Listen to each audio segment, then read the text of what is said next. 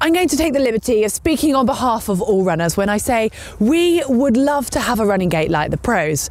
Sadly, that isn't going to happen overnight, but with the advancements in technology, could we start to get close? Well, today I have a selection of different running shoes with varying levels of support and cushioning, and with the help of some running analytics, I'm going to be trying to answer the question, can running shoes change our gait?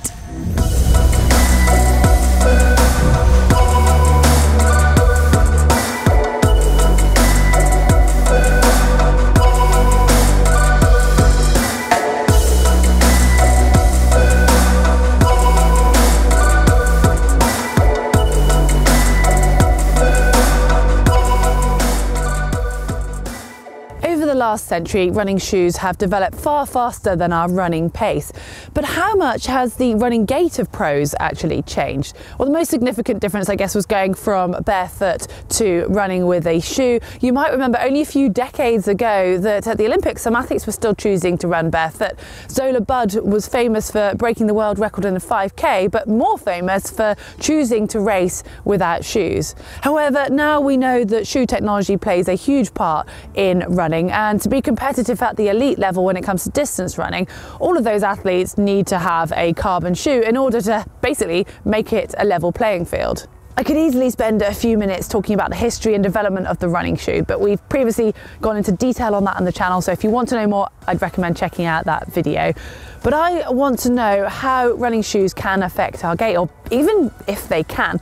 So to try and find out, I'm going to be using the Wahoo TickerX heart rate monitor, which will measure my cadence, my vertical oscillation, and my ground contact time to give me a comparison of my overall running form and efficiency for each of the shoes.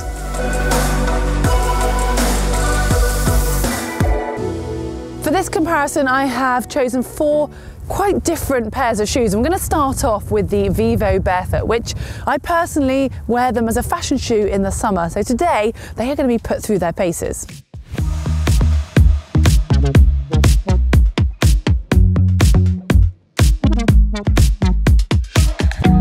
Unsurprisingly, it's not hard to find a shoe that gives more support and cushioning than that one. So we're taking it up a level with this next one, the On Cloud Flow. And On claimed this shoe as a fast training and longer distance racing shoe, as the stats back up.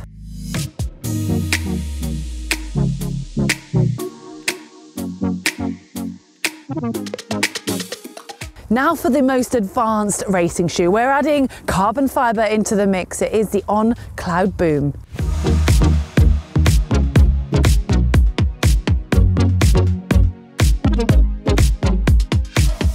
Finally, at the comfort and cushioned end of the scale, we've got these rather well-worn On Cloud Stratus.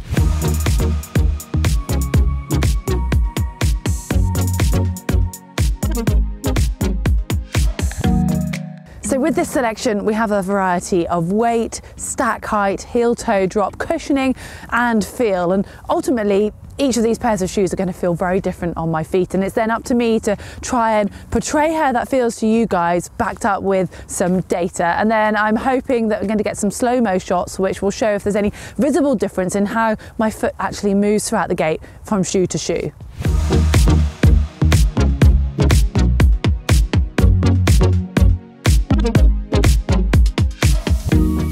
It's time to get started, and I'm going to do my first lap with the Vivo Barefoot. Must admit, I'm not looking forward to running barefoot, but it's time to give it a go. So here goes. 3, 2, 1, hop.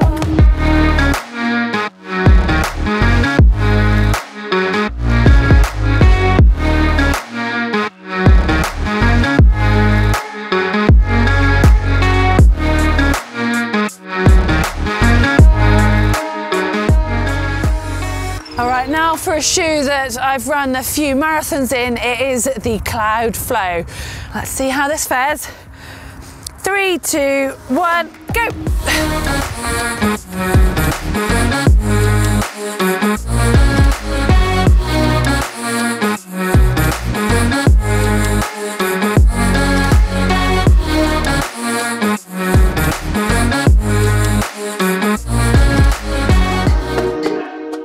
This shoe means business. It's time to test out the Cloud Boom. And I'm excited to run in these. I've only run in them once before for my 5K on the treadmill, so I'm looking forward to seeing how fast I feel.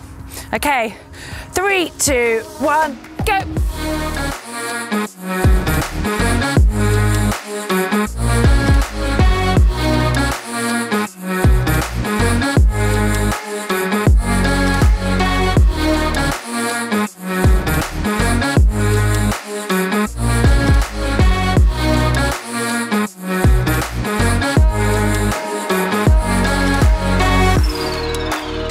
Should not be overrated. I'm back to my very much tried and tested Cloud Strata. So I know they're going to be comfy, but let's see how they feel.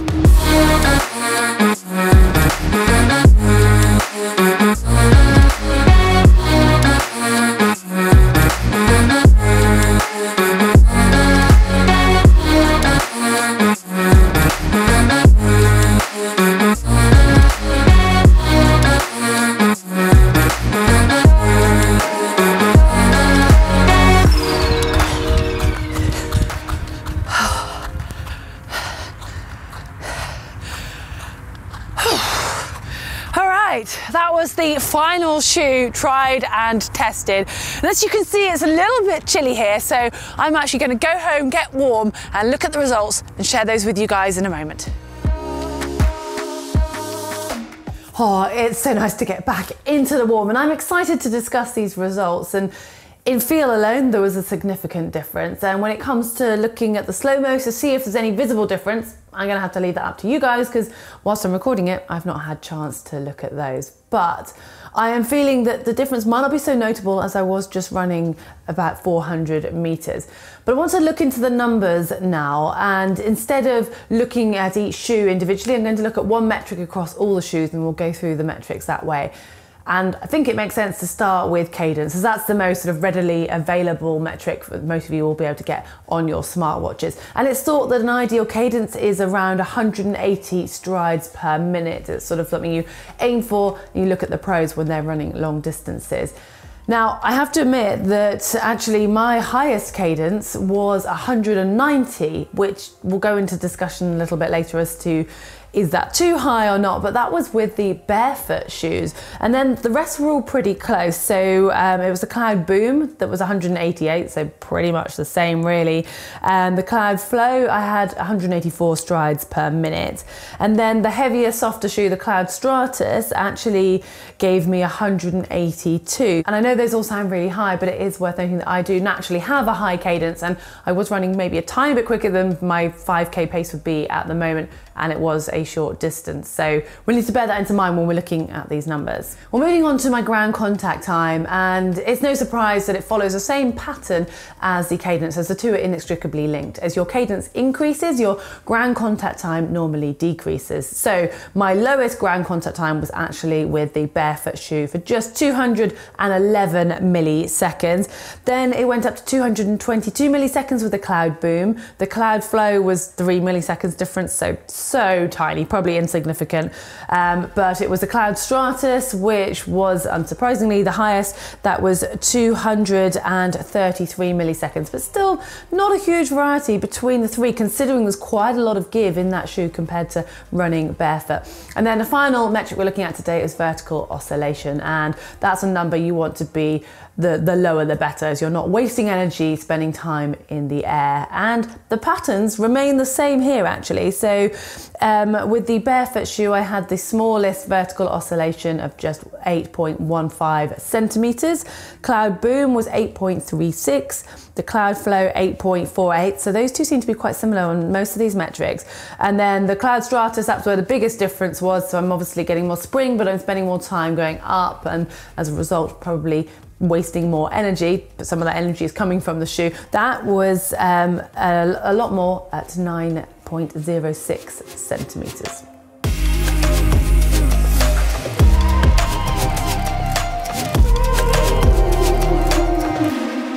Well, I think those numbers only tell a very small part of the story, because at the end of the day, feel is a big thing, and There's a few things we couldn't measure, and that was what it would actually look like over a real life distance race. So if I did run the full 5K, obviously I didn't have time or energy to be doing that in the experiment, it would show, I think, quite a decline in the shoes that gave me less support. So if I look at the barefoot shoe, yes, it came out top on the numbers and maybe my form looked brilliant for that short period of time.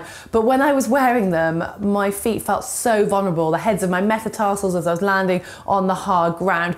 Admittedly, the snow helped because that lessened that impact slightly. But even on the downhill, I was being forced to run really forwards and on my toes, which I wouldn't be able to sustain for a longer distance. And I think I would soon, my calf was starting to even hurt on just 400 meters. So I think I'd soon start to see a significant decline with that. And I just felt like there wasn't a change of gear. There was nothing else there. There was nothing to help me with that. Then on the other end of the spectrum, there was the Cloud Stratus, which, like I mentioned, is my go-to comfy shoe. I feel super supported. I feel like I could run in it all day. But it feels really heavy, especially compared to the others when I put it on.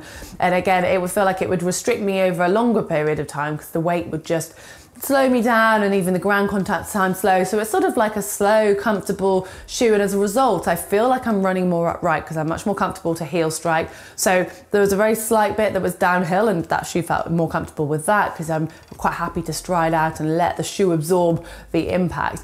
And then it was the Cloud Flow and the Cloud Boom, which looks very close on numbers, but they actually, and especially even when you compare the shoe and the weight's quite similar, there is a bit more of a heel toe drop with the Cloud Boom with the carbon plate in it, but the feeling is significantly different. So the Cloud Flow I've run a marathon in before now, admittedly with orthotics, touch on that in a moment, but it felt super light and it was giving me enough of a room for toe off, and I felt like I could lean into the strides and I had enough energy return from it. So it felt really good. But then I put the Cloud Boom on afterwards, and I just felt like I was getting more return for the energy I was putting in, and it was easier to roll off the front of it. So I felt like I had more of a forward lead. Whether I did or not, I'm not sure. But that shoe definitely felt like it would be the most economic. If I ran a longer distance in, I would still get the energy return. As I start to fatigue, I think I would see less difference in my stride from that. But obviously this is all going from my feel.